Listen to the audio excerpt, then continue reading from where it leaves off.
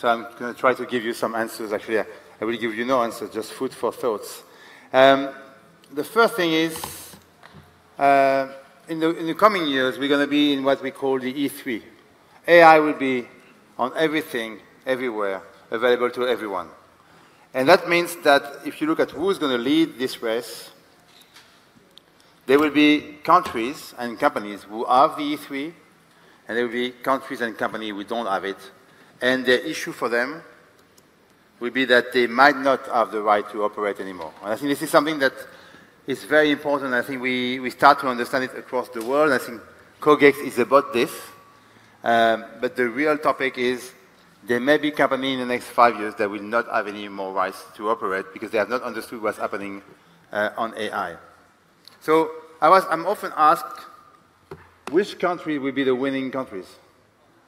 The first topic is you need to have data availability. And there's a big debate, and I was with Kai Fully last week in San Francisco, which is GDPR a good thing or a bad thing? I think it's a good thing. He keeps saying it's a bad thing. We talked last week, he would agree that it's not such a bad thing. So GDPR might be a turning point for Europe. The second topic is mathematical capabilities. At the end of the day, artificial intelligence is a new name for mathematics. And I think that once you know this, you have a different way of looking at AI. The third point is investment power. How much money will be invested by countries and VCs in the different companies and in different countries? That will be very, very key for knowing which is going to win the race. Number 4 is applied mathematics. Because at the end, mathematics, pure mathematics, is totally useless if you don't apply it to some special cases. And that's something that you've seen with SenseTime before and some other speakers. That will make the big difference. Last but not least is ability to go beyond machine learning. Machine learning, as you know, is something that was developed in the 60s. So we're using the immense power of processing. We're using data. But at the end of the day, we have not yet found the breakthrough. I think that Eric Johnson was saying that his daughter is recognizing a cat after two times. And today we are training machines as if we were sitting in a chair and watching 1 million pictures of a cat. And I think this is something that's changed. And last but not least, and I come back to this in a second, is the number of companies that will apply it. Because today, even though there's a lot of hype, very few companies are applying it. So let's talk about China for a minute. China has a unique position to win this race. And you can see some numbers here. The number of handsets, 782 million handsets. You know, mobile payment, surveillance cameras, close to 600 million very soon. This is a massive competitive advantage. The second thing about China is,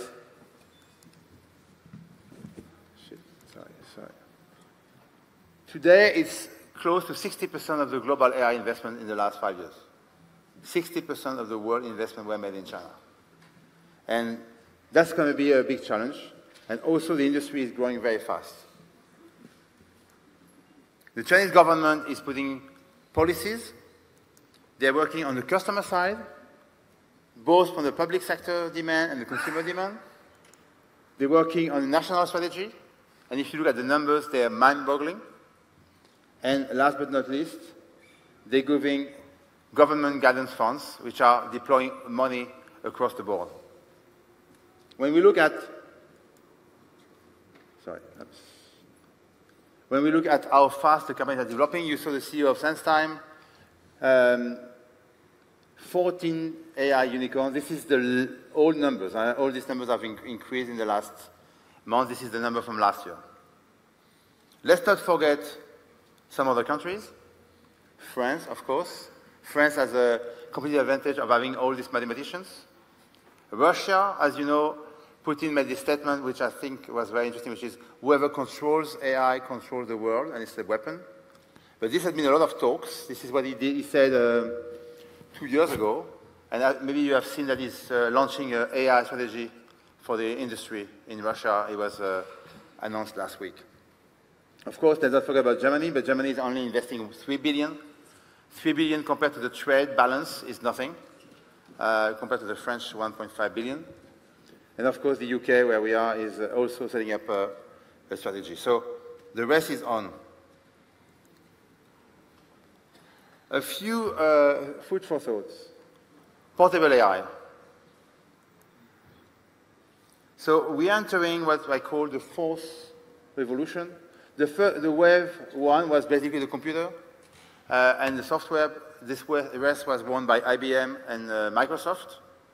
And then when we move into the mobile phone, smartphone, imagine a world where Microsoft distributes Windows for free to all the mobile phones. I mean, if we have Android today, it's because they let it happen.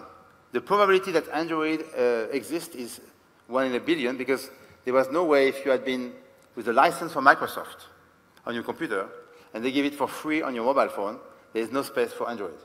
It's just because the business model of the first wave, where mostly you buy a license and they sell you another license. The model of the smartphone has been a business model of free, and this is what they propose with Android.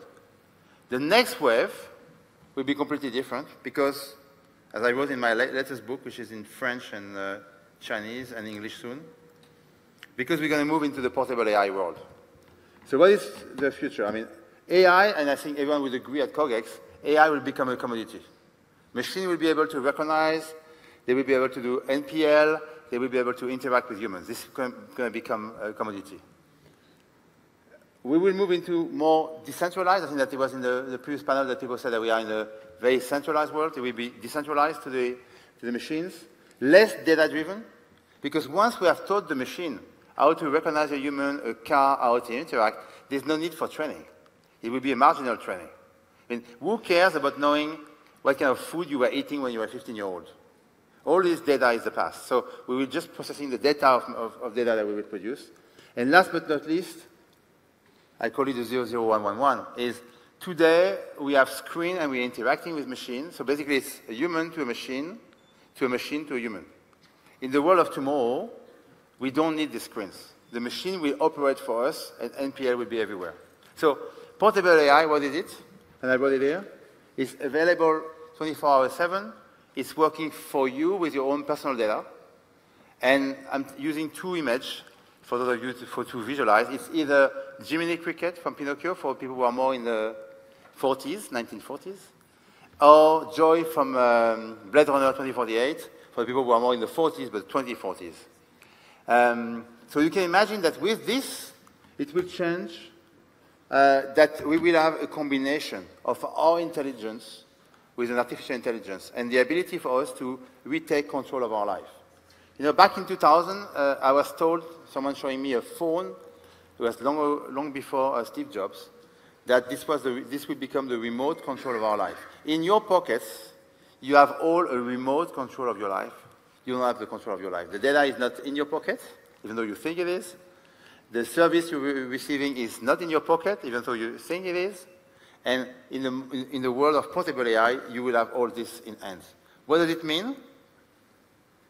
It will mean a change in the relationship we have with the GAFAs. And I'll come back to this in a second. So, but today it's going very, very slowly. You know, this is on the left side, and the number of companies mentioning AI in earnings calls. And on the right side, you have the number of companies that are really applying. So one of the challenges that the startups in this room and elsewhere, and we have some startups in this room, are facing is that the companies they're dealing with, the big ones, are talking a lot about AI, but not applying it. And I'll come back to this in a second. The second thing is, if you look at where we're heading, there are a few portable AI initiatives. I think that Google will announce something very soon. They're ramping up to a quite large number of engineers working on the topic. But again, do you want to have the portable AIs from Google? I'm not sure. Because it will be still the remote control of your life. And you can see that one of the next big things will be the voice recognition to move from the big fingers on the screen to our ability to give a direct instruction. I move on because I'm trying to cover before the panel. The second topic is, what are the GAFA doing? Are they going to win this race? If you look from one angle, once you have portable AI, a lot of things will be more difficult for them. The first thing which will be very difficult for them is that most of their source of revenues is coming from things that are linked to the remote control of our life. But once advertising disappears, because with the 1 and 0, your portable AI is just going through the website, scanning the website, looking at all the SKU, looking at the size of your shoes, and then just going through. Who has not been going to a website and at the end finding out that the SKU, I mean, your size is not available? This will not happen again. So if you think about portable AI, that will change the revenue stream, advertising, the revenue stream of the platform. It will also mean that Amazon might become like a big hypermarket of the past.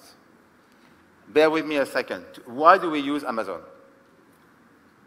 The same reason we went to a hypermarket in the 70s and 80s. Because we are taking a car, which is not a car, it's a mobile device, to arrive in one place where we can find everything and we save a lot of time. Imagine a world when time is infinite, because your portable AI is able to go to every single website and buy all the pieces apart from each other. And in this world, you will be able to do what exactly happened in the real world for hypermarkets, to go back to smaller format that are more catered and curated to your needs. The other thing which is quite interesting, and we can spend time in the panel after, is that at the end of the day, the GAFAM and BAT are using basic machine learning. So sometimes we think they're doing breakthrough things. What they're doing is extremely basic. They just have tons of data. I was discussing with Eric Johnson just before. He's doing some work with Amazon every year. They send some pieces of data, and every time he finds millions of dollars of savings and improvements. Why? Because they have so much data that just applying the basic machine learning is yielding a lot of results. They also are buying companies in order to keep in the race. So what does it mean for the normal companies? Are they going to win the race? Are they going to lose the race? Normal companies, today, they are surrounded by what I call 4 types of challenges. They are surrounded by the platform of the GAFAs. They're surrounded by the startups who are no longer their friends because most of the startups are trying to disrupt them. And they are surrounded by an enemy which is inside called the IT department. Unfortunately, they have big legacy system. They cannot move into agile programming. By the way, I worked with large corporations trying to move into agile programming, and it's a disaster because no one is documenting any line of code, and the legacy costs are among us. So this is a challenge for the large companies. But if you think about the portable AI, it will change the game, because if the consumers, if the citizen can use portable AI to go directly to the corporate and to buy the products, it will impact the platform, the GAFAM. The startup will be challenged, and then the IT department will have their own portable AI, and I think we will move away from a lot of ERP systems. So my advice is for traditional companies to copy the GAFAM, to implement some basic stuff. One of the challenges we see with clients is that they are afraid of implementing AI because they think it's scary, it's black boxes. I think one of the recommendations I'm making, if you want to win the race, if you want to be part of the E3, is to start with small things, but really do them seriously. Use machine learning in a basic way.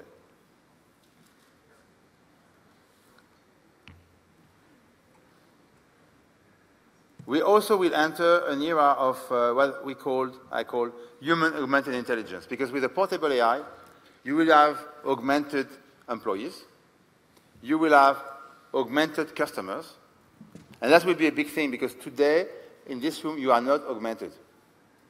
If you are looking with your remote control of your life for the best Parmesan cheese, and you go on one of the GAFA, or BAT, you will not get the best Parmesan cheese. You will get the one who paid the most to be on the top of the line on the first page. So if you want to buy the best Parmesan cheese, you need to call your friends. I think if you protect yourself in the future with portable AI, with the next wave, your portable AI will check with some of the friends, and there will not be any cost associated with it. And when you ask your friends what wine I should buy for dinner, he's not charging you any money, and he's not the wine distributor is not giving him any margin. Last but not least, and I think it's a big thing in our world, is the augmented citizen. Today, with all this fake news, it's very difficult for all of us, for citizens, to know what is true, what is not true. You're getting news on your remote control of your life, which nobody is checking. Referring back to Joy and Pinocchio, Joy and Jiminy Cricket. Jiminy Cricket and Joy gave a lot of advice to Blade Runner and to Pinocchio. He may not have followed them because sometimes he gets into trouble, but at the end of the day, it's changing the relationship of what is being provided to you. So I wanted to cover a lot of topics. I was asked who is winning the race. As a conclusion, I wanted to share with you 3 quotes. The first one is from Jeff Bezos. I think that machine learning, he's talking about AI, but machine learning is the first basic that will transform a lot of things we're doing. And a lot of people are using AI, but I think we should really focus on the basic things. The second thing, and I love this one, is if someone is talking about AI, it is likely to be in a PowerPoint. If someone is talking about Python, it's likely to be the real thing. And I think that I see as investor, a lot of PPT rather than real things. Last but not least, and I think it was something we have to discuss as we talk about who will be leading the race, is if we let the machine manage us, they will treat us very badly. So as a conclusion, whatever you think after this keynote, I'm encouraging you to start owning the future today. Thank you very much.